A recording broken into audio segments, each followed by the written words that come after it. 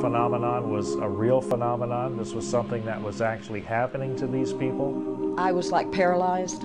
I what you call like a little move. being, but he was luminescent like light. The big bulbous head, the gray skin. What I saw was a typical gray. Big black eyes. 2.5, 3 feet tall.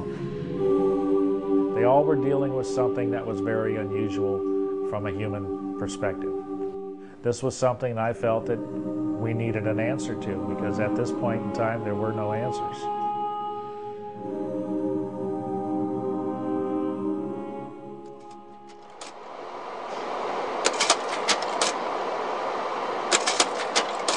My name is Joe Jordan, and I'm the State Section Director for the Mutual UFO Network for Brevard County, Florida. I'm also lead field investigator. When we get a call for an investigation, we take all the information we could over the phone, and then we'd send investigators out, sometimes myself, sometimes other investigators working with me, and we'd follow up to do an investigation report. To these people, they were sincere, they had sincere experiences, and they were a lot of them looking for help, and they felt that being that we were involved as researchers and investigators, that we could be some help to them. My name is Joyce Ahrens. I'm a floral designer. Well, I am separated from my husband. We've been separated for about 5 years. I have 2 children, a boy and a girl, and I have 9 grandchildren. One abduction experience we had, both of us, and both of us remember this too. I was laying in the bed, my husband and I was laying on my right side. And all I could see, when I opened my eyes, all I could see was this red light above the window, and I could see my husband's shoulder, but I was like paralyzed. His skin looked like elephant skin.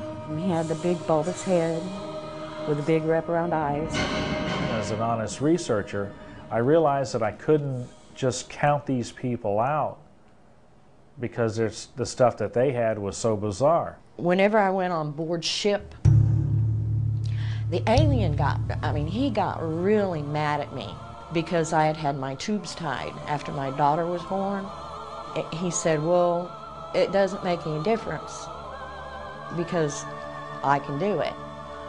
Well, I honestly believe the next morning when I woke up, I was pregnant.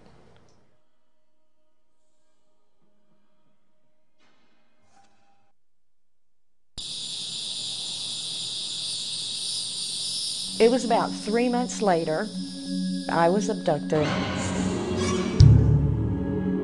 and they took the child. A little while later, they came again, and I was on board ship, and one of the aliens brought a child to me. How did that come from me? How? How does that happen?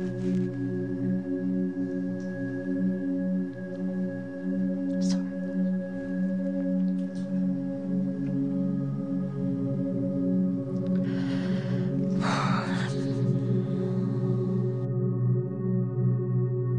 Most of the researchers in the realm had said it wasn't possible to stop an experience.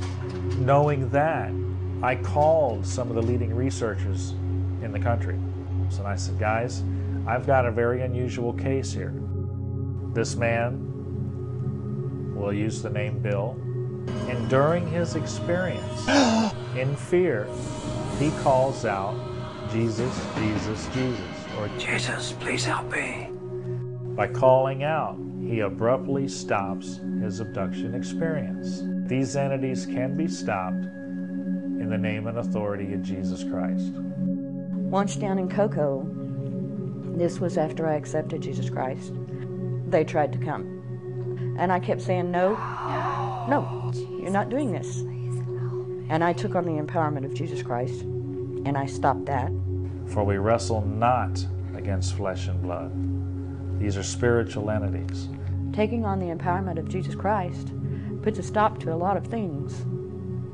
And He's helped me a great deal. Thank you, Lord.